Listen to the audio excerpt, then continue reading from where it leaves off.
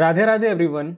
Today I have invited Purva Falak, who recently has cracked a job of a data analyst and most importantly as a fresher in data analytics after so much of consistent hard work. Her journey is really inspiring and motivating. So do watch this video completely till the end as you will get a lot of motivation and insights to move forward in your career. Alright, let's start the video and before that please do hit the like button of this video. It really motivates me to bring more useful videos like this.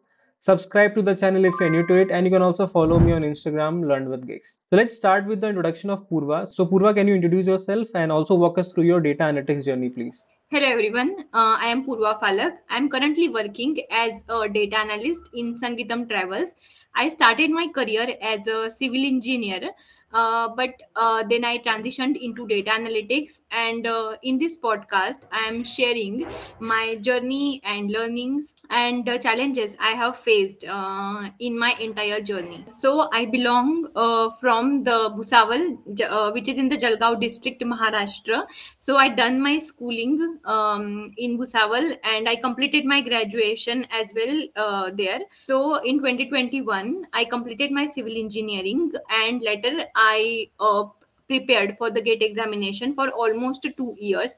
So I appeared in that examination in 2021 and 22 twice. But I haven't get the expected result what I expected.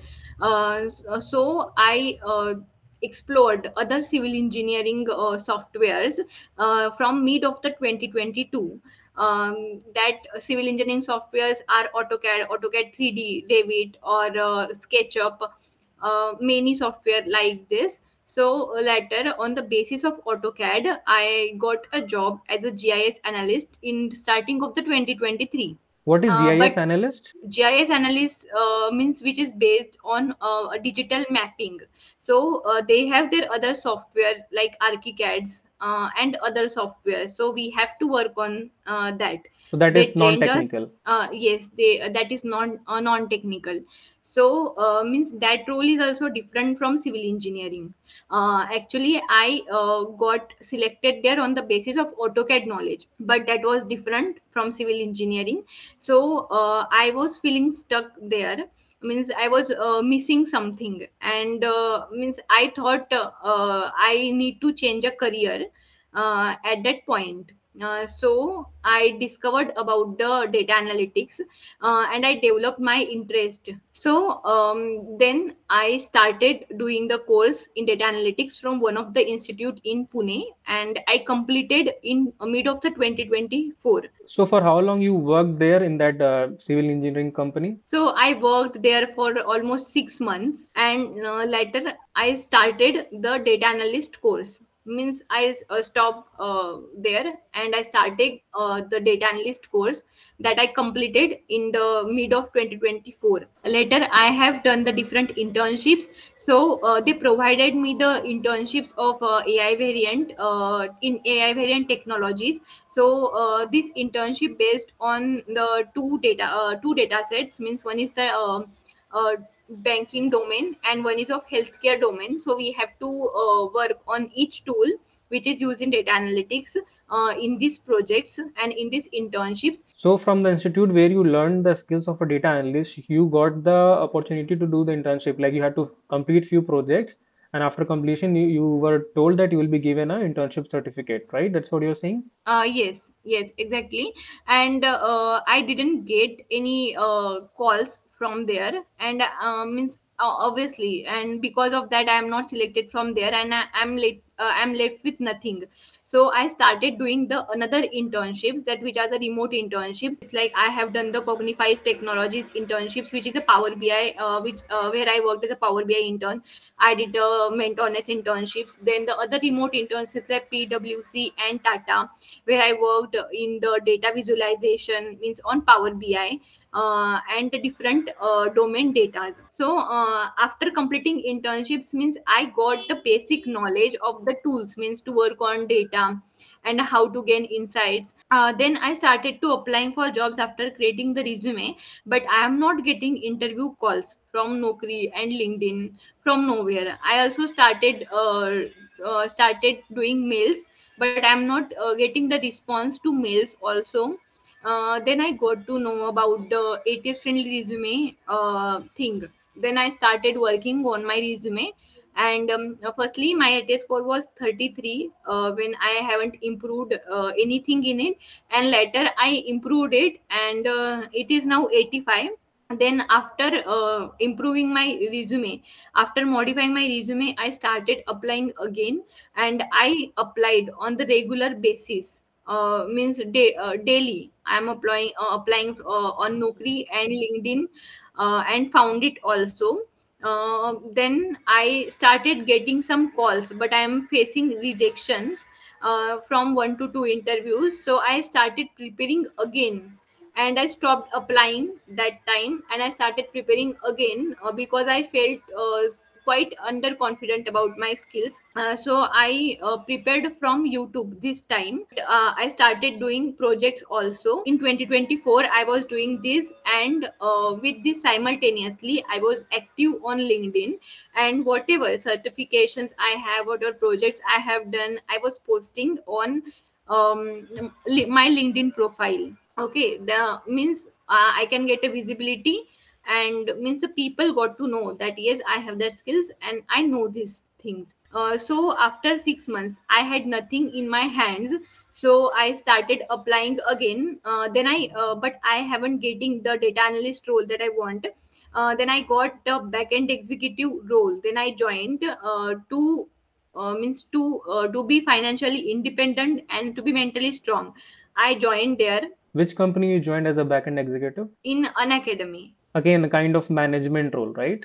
Yes. For how long you worked in an academy as a backend executive, and how much you were getting paid there per month? So I was working in an academy from April 2025 to October 2025 till I get the other role.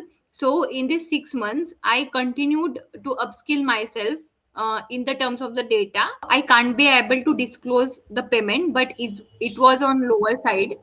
Then I was active on LinkedIn that time also. So I got LinkedIn referral for this role from one of my connection asked me about the data analyst role. So I interviewed there, and I got selected as data analyst in the Sangeetam Travels. So you mentioned about two important points. One was your resume, right, which had 85% ATC score. So first of all, please show that resume to the audience. And secondly, also talk about your LinkedIn presence. You told that because of LinkedIn only you got the referral, right? So how good you were on LinkedIn, and what one should do on LinkedIn to get attention and get recognized by other connections and get the interview call eventually the way you have got. So can you throw some light on these two things? So this is my ATS friendly resume. So what I included in that in this resume is, on top I have mentioned my phone number and mail. Then I have mentioned my LinkedIn profile, GitHub profile, and my portfolio. And then the important thing is skills that and then work experience and your projects and education and certifications that I have explained. So one page resume is enough. So since you are a fresher in data analytics, you talked about your virtual internship of 4H, which is Power BI intern, PwC Switzerland, and one is that management role you had in an academy, right? So did Yes. this affect you in the interview in the current company in which you are working? Means you had no prior experience in analytics where you utilized Power BI, SQL, and all, right? So how was the like reaction of the interviewers? Yes, I have worked before on non-technical jobs only. So that's why I created my portfolio. I have showed all my projects, internships, and certifications in my portfolio. So they asked me about the skills, obviously, but I showed them my projects and everything. So based on your portfolio, which has all of your projects and certificates and Yes. internships, they were fine with that and they were asking questions on top of that, right? Yes, exactly. Thank you, Pura, for sharing this, all these things. Also, friends, if you want this, if you want to get it, just let me know. I will take it from Purva and provide the link to you to download it. All right. Can you also, as I mentioned, can you show your LinkedIn profile as well, how you were posting and what all things helped you to make your online presence strong? So this is my LinkedIn profile. So first thing here is to create a good banner so that people will go to know that what you exactly do and what your role is. Then a good profile picture, then a good headline, means not too much extra thing to add here. And then I have mentioned here my portfolio, and this is a website I have mentioned here. So I have uploaded this website on GitHub. I created this using HTML. So in this website, there are 5 sections. So in About Me, I have mentioned all of my skills and what I know. And secondly, the project. So in this, I have mentioned all my projects which I done using Excel, SQL, and Power BI. So here is experience, means here I mentioned my all internships and their certification and what I have learned in that internships in brief. So this is very important, friends, to have your portfolio mentioned under your bio, the way she has done. If your bio has the portfolio link, that recruiters can directly see, or anybody can directly click on that, and they can see your actual work, what you have done in your past couple of years or couple of months. It really creates a very, very good impression, and you can see how beautifully and interactive Purva has created her portfolio. So please do create a portfolio if you are a fresher in data analytics. Yes, after that, I have posted here all the learnings and all the certifications and project I have did in the internships and later the experience I have and education I did and all the certification and what skills I have got from that certification I have mentioned, and the projects I mentioned here also, all the projects and the skills. That's it.